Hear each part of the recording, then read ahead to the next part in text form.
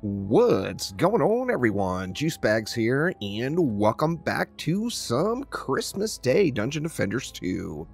Merry Christmas to everyone out there, and for today's little run, we are going to take some Christmas trees into the Catacombs.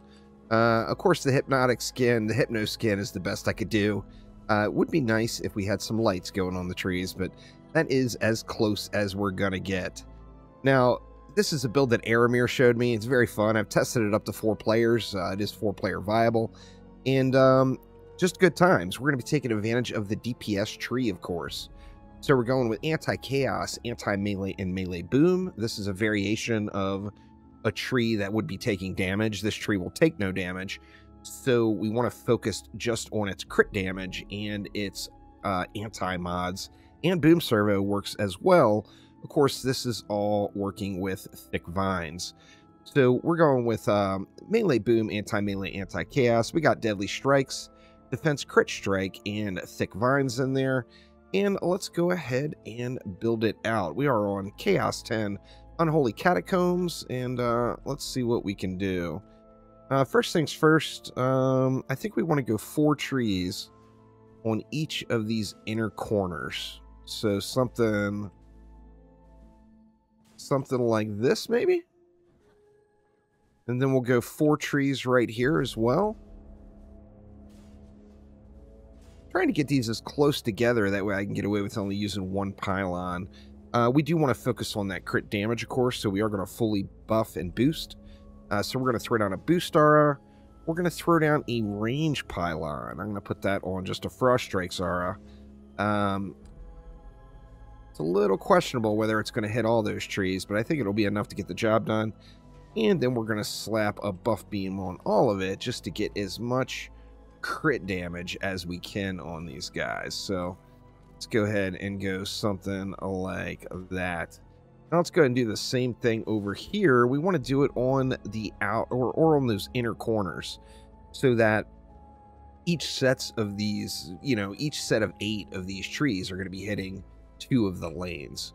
So the outside lanes do end up being slightly weaker, and the inside lane is the strongest, but still wrecks. Still absolutely wrecks, no doubt.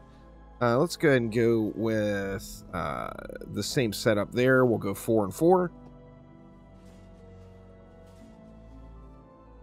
We'll get our boost and our buff in. Maybe. Get it, say, like right there. Buff beam is down. Or about to be, anyway. Alright, and we are set. That is all we're going to do for damage on this entire map, is we're just relying on Thick Vines and those trees and the damage there. However, we are going to want to throw some walls in the mix. So let's go ahead and grab our trusty werewolves from Mr. Helsing here and see if we can't get those all set up as well. I think we'll have a little bit of change left over. If I remember correctly, we should have 30 DU left over. And that, of course, will allow us to throw down like anti-heal or... Yeah, I think an anti-heal would probably be the best play. So let's go ahead and get some reflect beams and protect the doggos. And yeah, we got 30 left, so let's just go ahead and drop a anti-heal. I've got that on a water aura here with Destructive Pylon.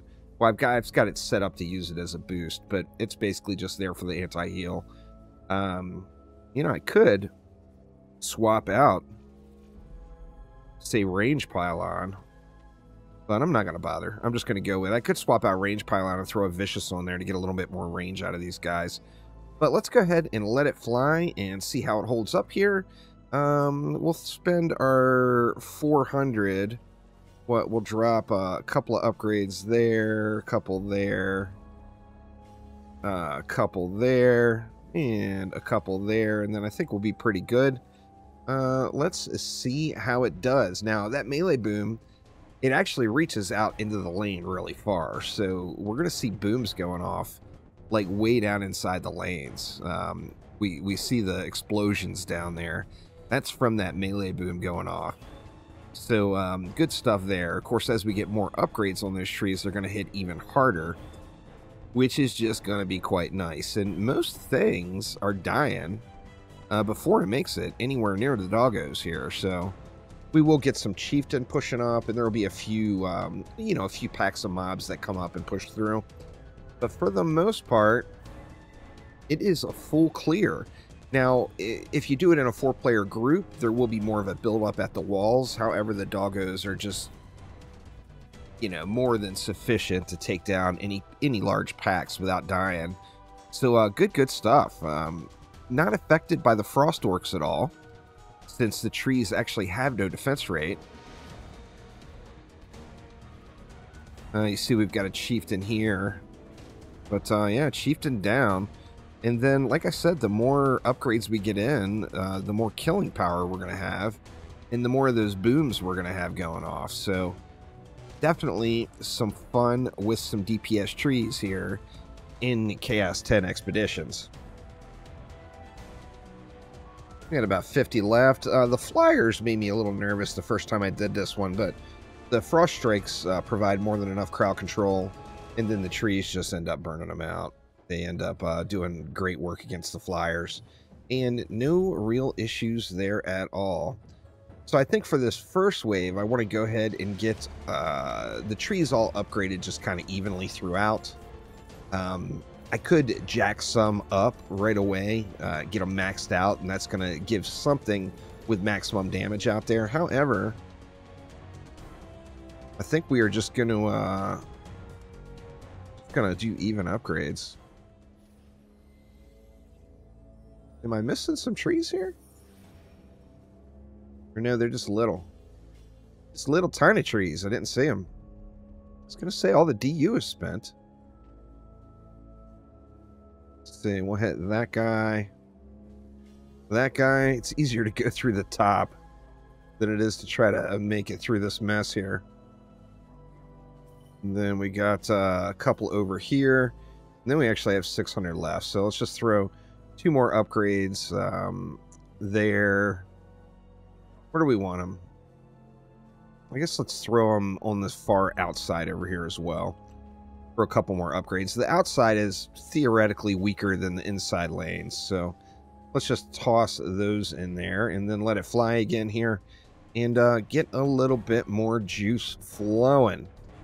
Now, since this is a turtle build, it will take a little while to run. So let's go ahead and just skip on forward to wave number 5, and we'll see how this map gets closed out.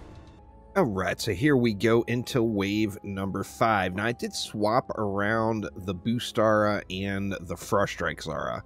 So I put the range pylon closer to the inside. That way it's hitting the trees a little bit better and gave me a little bit more range out here into the spawn. I was missing several of the trees with the range pylon with it outside, and then I just kind of spammed upgrades around.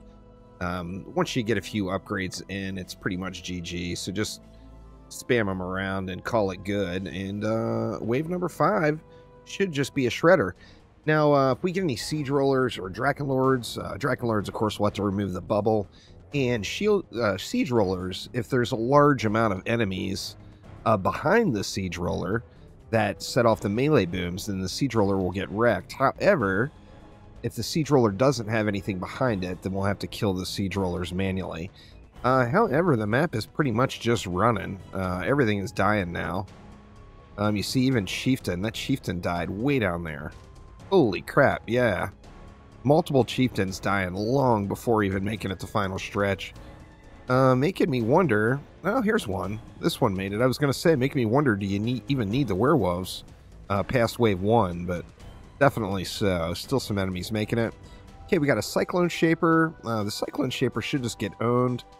And then we got a Siege Roller over there. The Siege Roller doesn't have a whole lot behind it. There's a couple of enemies, but not a whole lot. Actually, there's more coming out this other side. Let's see what happens with this Siege Roller here. Cyclone Shaper is just about down. Right, yeah, that Siege Roller is just not taking hardly any of those booms. So let's just go ahead and melt it up real quick. And we should have a pretty smooth experience for the rest of it. You see 50 million health on the Chieftains, single player. and still just getting burned through. What do we got? 11 million on those guys. Looks like 20 million on the Zerks. 17 million or almost 17 million on that one. And then just over 9 million on the Freezy Gobus. But yeah, super solid build. Trees are definitely not something you're going to want to use in every situation for DPS. But we do have that shard giving them a little damage output. So it's definitely fun to play around with new toys. One baddie left, and it is a done deal. And look at that, I got a daily mission completed as well. Little side bonus. So anyway, Merry Christmas to everyone out there. That is going to do it for this time around. So thank you all so much for watching, and I will see you all next time. Take it easy.